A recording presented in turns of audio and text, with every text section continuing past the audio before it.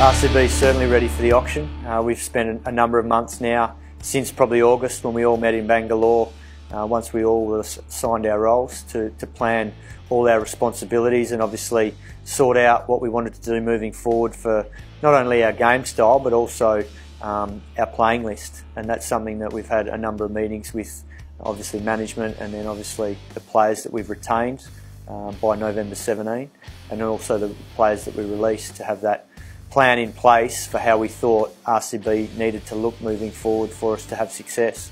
So it's been ongoing over the last couple of months, and obviously it's been heightened in the last couple of weeks, given that the auction's pretty much a day or so away, and we're looking forward to putting those plans into place.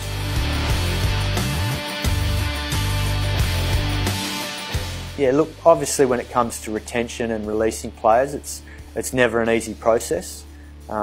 Because obviously, there's a lot of players that are good cricketers, but sometimes they don't always fit the structure of a team or game style that you want to implement moving forward. So that was part of the hard part, was obviously letting some players go that are good players, but ultimately we felt that we needed to change potentially the structure of how we play.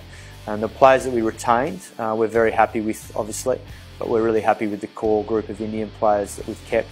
A number of them have got experience playing for India as current players or in other formats of the game as well. So we feel that that's important to have those guys with that experience.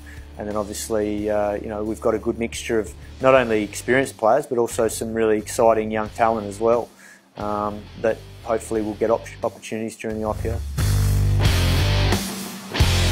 Well, my message for the RCB fans is simple, is stay strong and support the team, because there's no doubt that everyone will be doing their best to try and have success, and that's something that obviously they're looking for. Been to a number of finals, haven't quite got the job done yet, but that's something that we're obviously aspiring to moving forward, and everyone that's going to be involved is excited to try and be part of that first IPL title. And all the players that we get, I'm sure that they'll share that enthusiasm and want to put on a good show for the fans.